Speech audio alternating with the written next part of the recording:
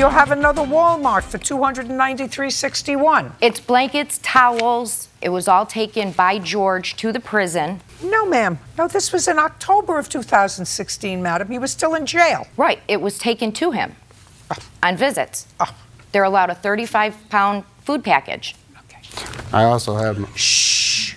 Let me tell you, madam, if you tell the truth, you don't have to have a good memory. Right. Did you ever hear that expression? Absolutely. Okay.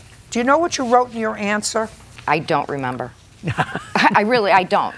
Well, what you said in the answer is, while incarcerated, Joe decided he didn't want to deal with his credit card debt and told me that he planned on filing for bankruptcy upon his release from prison. Therefore, he instructed me to go ahead and use his credit cards.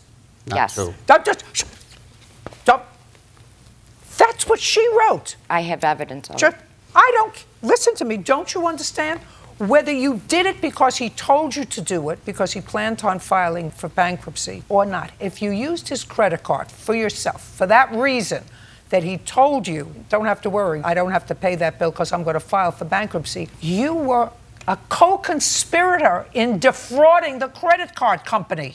You were a co-conspirator in defrauding the credit card company. You were buying things on his credit card knowing that he didn't intend to pay for it. Yes, ma'am. That makes you a co-conspirator.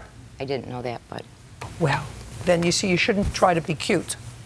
Because if I gave Bird my Visa and said, go have a party with my Visa because I'm never going to pay them, I'm going to file for bankruptcy, and Bird took my credit card and went and used it, under those circumstances, he would be committing a fraud. He would be using that credit card knowing that it wasn't going to get paid. Do you understand? So I don't believe anything that you tell me. I have proof from the officers who listened to the recorded phone calls from prison. I have their supplemental reports. Just a second.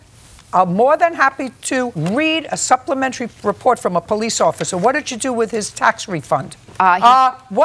He told me to take it out. I gave it to his friend George. He kept telling me to withdraw it. He gave me his PIN number. I put it in an envelope. My sister counted it. She was there with me when we told George, it's right here with your coffee mug in your, when he first picked it up. Yeah, I know. I didn't get a receipt. Ma'am. But I did give it to him. Don't speak. Don't speak. Yes, ma'am. Give me the supplementary reports.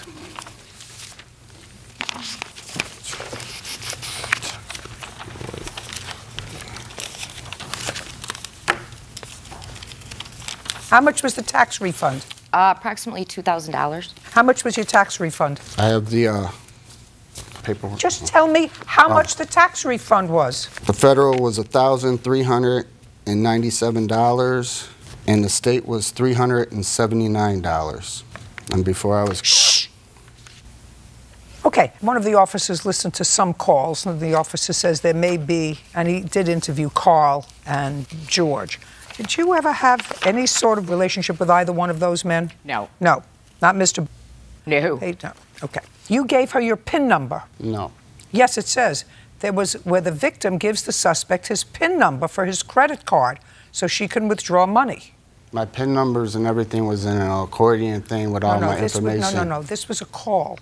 What happened is, she says, he gave me some permission. Police officer obtained a subpoena to acquire phone calls between the victim and the suspect. Okay? Got it?